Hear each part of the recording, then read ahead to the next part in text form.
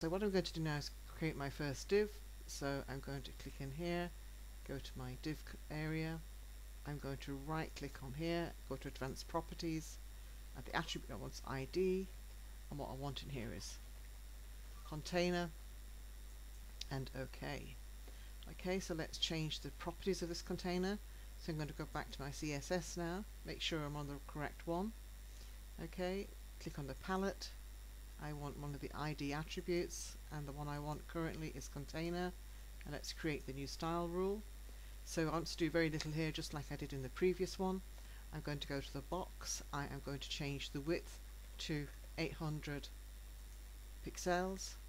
I'm going to change the right margin to auto, the left margin to auto.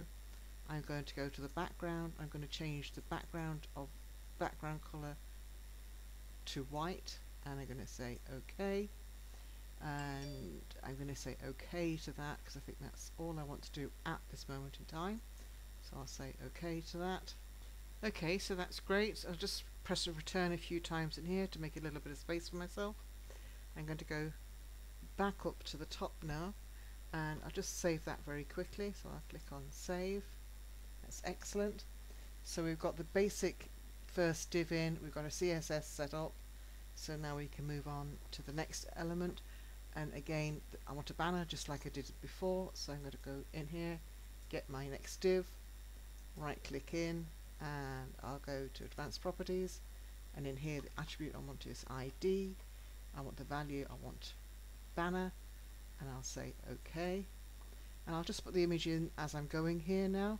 So I'm going to click on image, I'm going to go to the location, which is the new location, and the image I want here again is banner, and open. The alternative text is I'm going to use exactly the same, so it's a BA home page. The dimensions will remain the same, the appearance I'll make sure that goes into the center, and there is no link, and I'll say OK to that. That's excellent. I'm going to save that, and just like I would with any other page, I will F5 it to make sure that it's still looking okay out there. And again, instantly I see I haven't dealt with the top margin problem, so I'm going to go back to KompoZer, and again going to deal with that. So I'm going to right click on the body, go to advanced area, and again put in top margin, and what I want is a 0 value, and I'll say OK, and again save this again, and let's go back to browser, update it. Yes, so that's that problem dealt with. Excellent. So let's go back to the website editor again in KompoZer, and the next thing we need to look at is to start to build the left menu and the right menu area, or the main area as the case may be, and again the footer. So again we are going to have three certain areas here, one to the left, one to the main, and one for the footer. So we'll deal with the left first. So again we're going to go in here, again generic div, it's in here. We're just going to press return a few times so you can see it. So again right clicking down here with the div, advanced properties, and putting in ID, sorry no uppercase, that was my fault, ID, and what I want in here is I want left menu, and I will say OK. So that's that done. But now I need to go back to my CSS and put the properties in for the left menu. So click on my palette, go for my ID, and what I want in here is the left menu, and create the style rule, which is excellent. So that's that done. So what do we need to do to the left menu to ensure that everything stays there? The first thing is we need to go to the box area, and we need to tell it to float to the left. So in other words, it stays to the left area. We've also decided over here that we're going to change this to 150 pixels. Now again, I haven't magically taken 150 out of the sky. It's 800 wide, so I've decided to give 150 to this area and the remainder to the main area where the main text will be. So that's all I'm actually going to do at this particular area, and again for the reasons I've just stated. So I'm going to say OK to that. You'll see that this is greatly reduced, So it's no longer the full width, it's now exactly what I want to be, and I'll come back to that shortly once I've created my final two other divs.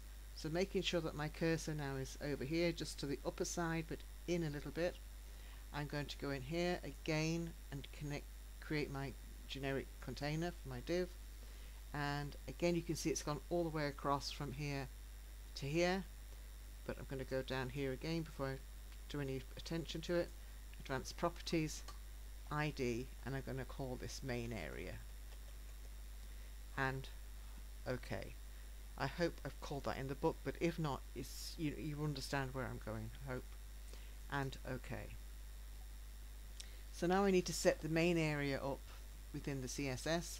So I'm going to go to my CSS, again go to my palette and ID, and what I want to do here is I want to do the main area and create the style rule. So again, what do I want to do here? Again, it's mainly in the box. I'm going to go to the box, and what I'm going to tell it here is I'm going to tell it the width is 625. Now you might say to yourself, well, 150 minus 800 is 650. I just want to give it a little bit of wiggle room. That's really what I'm doing, and I'm going to give that into pixels, so I've got a little bit of give with it. I'm going to now go tell it that the left margin is 160 pixels, so it will take it that away from the left of the container in. Okay, and currently that is all I want to do with that as well, so I'm going to say OK. So you can see now what I meant by this. So this is staying to the left, this is staying over to the right, and I've got a little gap that's here. Okay, and the final one I want to do now is I want to create the footer. So again, just create it to begin with, and then we'll deal with it. So I'm going to go in here and actually again ask for the final div for the 2 column. Again, right click in here and advanced properties and ID, and what I want in here is the footer, and OK. So again, you can see now we do have a problem because this footer is actually sitting and going right across this area here.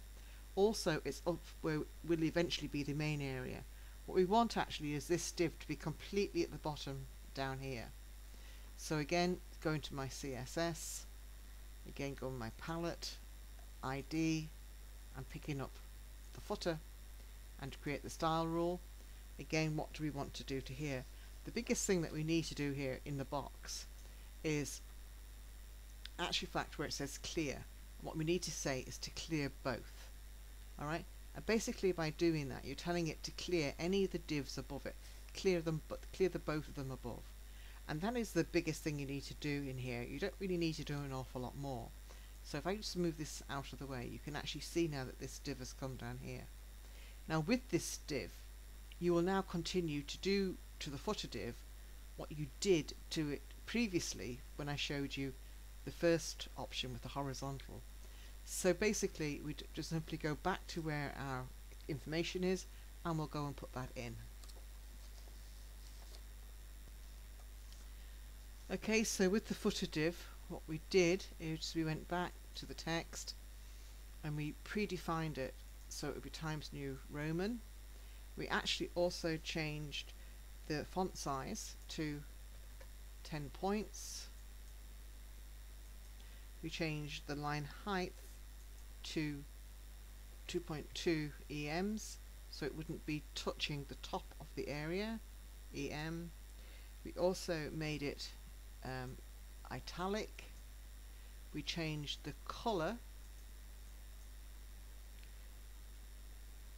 Let's see, what we changed the color to. We changed it to all the 9s. And what else did we do? Color, font style. Yes, I think that's all we did. And then we went to the border tab, and again, not all 4, just to the top. We said we'd put a groove on top of that, and then we said OK. Then we came back out. Okay, one thing we didn't do already is we didn't center it like we did before. So let's go back to the CSS. Let's go back to the footer. Let's go back to the text, and it was the alignment. We wanted it in the center, and OK. So if we begin to type that now, copyright and your name and the year. Okay, and as you can see, it's exactly the same as it was now before. And we now are going to continue into the left area. Again, we'll just save that, so we're okay so far. So again, we can actually click, well, we can either do this area or this area. We're going to do it in the same way as the previous one, so it doesn't matter too much. So I'm going to click into here and I'm going to put in heading for page. But again, I haven't updated my heading 1, so I'll just click on heading 1 there, and you can see it's coming up with that heading 1. It's not the heading that we have on the previous page, but not to worry, you understand now how to change that, to change the colour, the text, the size, etc. for your page to come up. Now we just need to focus in here and to get our icons, images, buttons, whatever you want to refer to them, in here so that they can link to the other pages for us. So I'm going to go in here and I'm going to go back to table just like I did with the other bar, because again, for the same reason, I think it gives us far more flexibility and far more control. So I'm going to click on this, and again, rather than going across, I'm going to go down. So 1, 2, 3, 4, 5. But you might be interested to know I'm actually going to go, in actual fact I want 10, so it's only given me 6. So I'm going to go to precisely. So I want 10 rows by 1 column. And again, I want 100% of the window, which is what it's going to be. And I don't want any borders, so I'll get rid of the borders straight away, and I'll say OK. So as you can see, it's gone straight down, and that's what I want. So I'm going to put them in every other one, I think. And again, I don't think I'll put it right at the, well, I might, I'll just check it out, I'll see what happens first. But I might actually bring it down. So I'll just put one image in, and I'll go back and just mess around with it then. So I'm going to go and click on the image, and again going in here and again finding it in the right place, and what I want in here is home, so click on home and open it. Again, this is 150, remember, it's given me 155, so we do exactly the same as what we did before. Put in our alternative text, so it's BA home page. The dimension is just too big, so we're going to customize it down to 150 to suit what we've actually put in. The appearance, again, I'm going to center it because I'm just in case, and the link I want in this instance again is index for the home page, HTML, and I will say OK. So before I go any further, I'm going to save that, and I'm going to go and have a look at it out on the browser to see what it's looking like. So I'll F5 to update that, and hey, that's good.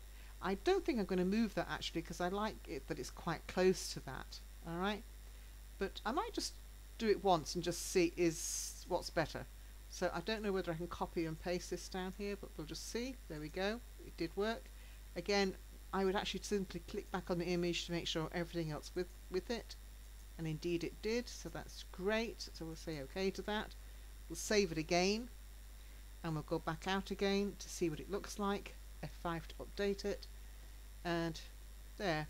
I think I prefer the first one where it's nice and tight to the top, not with so much space. So again, this is entirely your choice at the end of the day. So I'm going to go back and I'm going to take that back and put it up there.